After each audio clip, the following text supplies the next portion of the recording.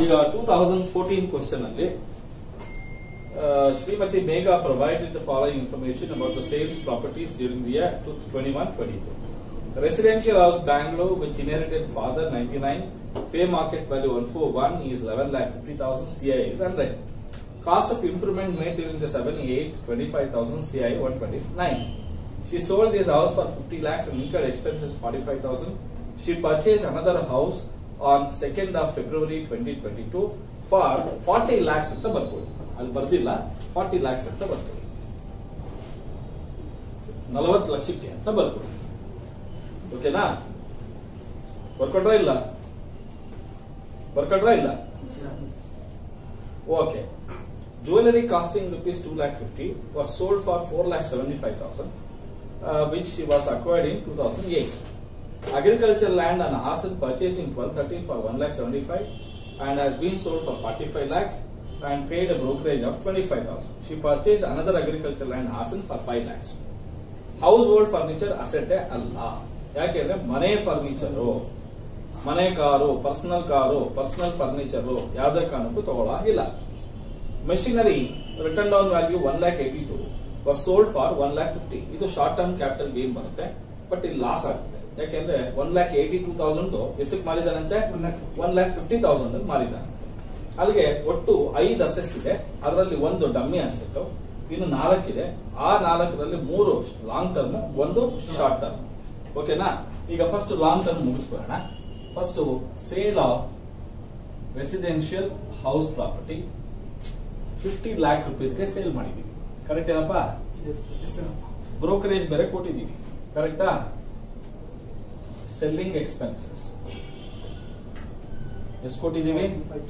45,000 ಕೊಟ್ಟಿದ್ದೀವಿ. 49,55,000 ಆಯ್ತು. ಇದಕ್ಕೆ ಇಂಡೆಕ್ಸ್ ಕಾಸ್ಟ್ ಆಫ್ ಅಕ್ವಿಸಿಷನ್ ಎಷ್ಟಕ್ಕೆ purchase ಮಾಡಿರೋದಂತೆ?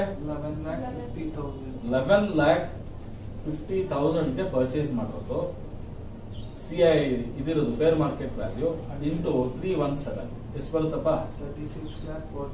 36,45,500. Index cost of improvement ಎಷ್ಟಕ್ಕೆ ಮಾಡಿರೋದು? 25,000 ಡಿವೈಡೆಡ್ ಬೈ 129 into 317. 61,434. ಇವೆರಡು ಮಾಡಿ ಟೋಟಲ್ 934, 6, 10, 37,06,934. ಕರೆಕ್ಟಾ? ಮೈನಸ್ ಮಾಡಿದ್ರೆ ಎಷ್ಟು ಬರ್ತಾ ಇದೆ? 12,48,066. ಕರೆಕ್ಟಾ? ಇವಳು ಈ ಮನೆ ಮಾರಿ ಇನ್ನೊಂದು ಮನೆ ಪರ್ಚೇಸ್ ಮಾಡ್ತಾ ಇದ್ದಾರೆ ಅಂತ ಹೇಳ್ತಾರೆ. ಎಷ್ಟಕ್ಕೆ ಅಂತ ಹೇಳಿದ್ದೀನಿ? 14 lakhs. ಹಾಗಾದ್ರೆ ಅಂಡರ್ ಸೆಕ್ಷನ್ 54 ಕರೆಕ್ಟಾ? Purchase of new residential house property 40 lakhs. Long term capital gain 12,48,066. ಇವೆರಡರಲ್ಲಿ ಯಾವ್ದಪ್ಪ ಕಡಿಮೆ ಇದೆ? 12,48,066. ಹಾಗಾದ್ರೆ ಏನಾಯ್ತು? ನಿಲ್ ಆಯ್ತು. ಇದನ್ನ long term capital gain number 1 ಅಂತ ಕರೆಯೋದು. ಆಯ್ತಾ? ಈ ತರದ್ದು ಮಾಡಿಸಿರ್ಲಿಲ್ಲ ಅಲ್ವಾ? ಅದಕ್ಕೆ ನಾನೇ 40 lakhs ಅಂತ ಹಾಕಿದ್ದೀನಿ. ಎರಡನೇದು ಮಾಡೋಣ. ಎರಡನೇದಕ್ಕೆ ಜ್ಯುವೆಲರಿ ಸೇಲ್ ಮಾಡ್ತಾ ಇದ್ದಾನೆ. ಸೇಲ್ ಆಫ್ ಜ್ಯುವೆಲರಿ ಎಷ್ಟಕ್ಕೆ ಮಾಡಿರೋದು? 4,75,000ಗೆ less index cost of acquisition 2,50,000 purchase ಮಾಡ್ತಾಳೆ. ಯಾವಾಗ ಅವನು ಕೊಟ್ಟೋನೆ 137 ಅಂತ ಹೇಳಿ ಎಷ್ಟು? 467. ಅಲ್ಲಿಗೆ ಲಾಸ್ ಆಗ್ತಾ ಇದೆ. 467 3,000 ಸಾರಿ 1,03,467 ಲಾಸ್ ಆಗ್ತಾ ಇದೆ. ಇದನ್ನ ಬ್ರಾಕೆಟ್ ಅಲ್ಲಿ ಇಟ್ಕೊಳ್ತೀನಿ.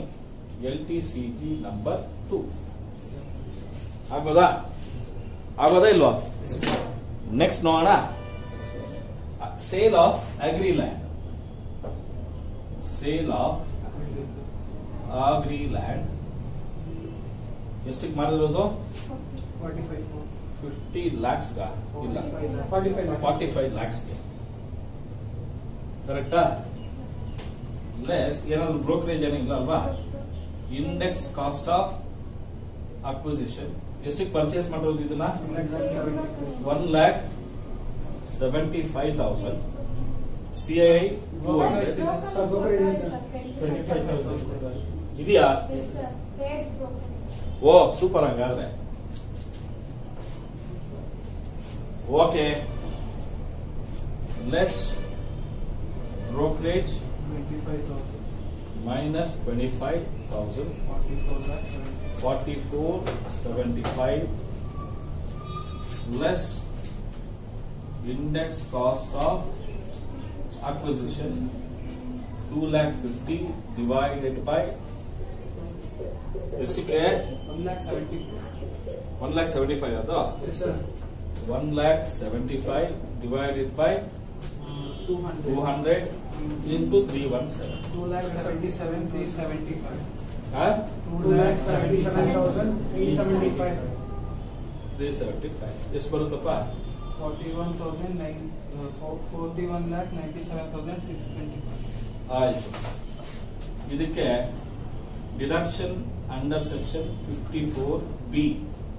ಯಾಕೆಂದ್ರೆ ಇನ್ನೊಂದು ಅಗ್ರಿಕಲ್ಚರ್ ಲ್ಯಾಂಡ್ ಪರ್ಚೇಸ್ ಮಾಡಿದ. ಕರೆಕ್ಟಾ? ಎಷ್ಟಕ್ಕೆ ಮಾಡಿದ್ದಾರೆ? 5 ಲಕ್ಷಕ್ಕೆ. C cost of new agri land. ಕರೆಕ್ಟಾ? 5 lakh. ಆರಾಮಾಗಿ ಕೊಡ್ಬೋದಲ್ವಾ? ಅಲ್ಲಿಗೆ 36,97,625 long term capital gain number 3. ಈಗ ಫಸ್ಟ್ ಇದರಲ್ಲಿ ಇದನ್ನ ಮೈನಸ್ ಮಾಡಿ ಎಷ್ಟು ಬರುತ್ತೋ ತೆಗಿ.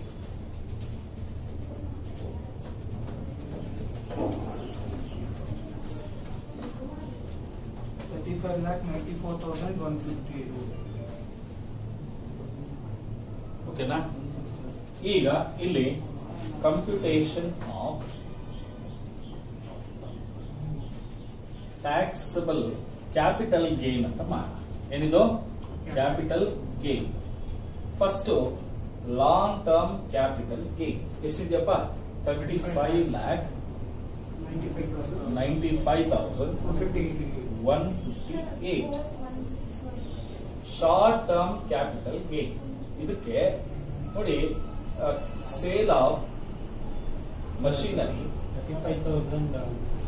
1,50,000 ಇದೆ. ಇದರದ್ದು ರಿಟರ್ನ್ ಡೌನ್ ವ್ಯಾಲ್ಯೂ 1,82,000 ಇದೆ. ಅಲ್ಲಿಗೆ ಮೈನಸ್ 32,000 ಬ್ಯಾಕ್. 35,94,150. 4 ಅಷ್ಟೇ ತಾನೆ? ಸರಿ, ಆಯ್ತು. ಓಕೆನಾ? ಈಗ ಇನ್ನೊಂದು ಪಾಯಿಂಟ್ ಮರ್ತೋಗಿದ್ದೀವಿ, ಅದನ್ನು ಹೇಳ್ಬಿಡ್ತೀನಿ. Sale of house hold furniture. ಏನಿದು? House hold furniture not applicable ಅಂತ. ಓಕೆನಾ? ಈಗ ಕ್ಯಾಪಿಟಲ್ ಗೇನ್ ಅಲ್ಲಿ ಒಂದು ಲಾಸ್ ಹೋಗಿದ್ರೆ ಎಷ್ಟು ಬರುತ್ತಪ್ಪ? ಇನ್ನ 35,62,158. ಇದನ್ನ taxable long term capital gain ಅಂತ ಬರುತ್ತೆ. ಅರ್ಥ ಆಯ್ತಾ? ಆಯ್ತಾ ಇಲ್ವಾ?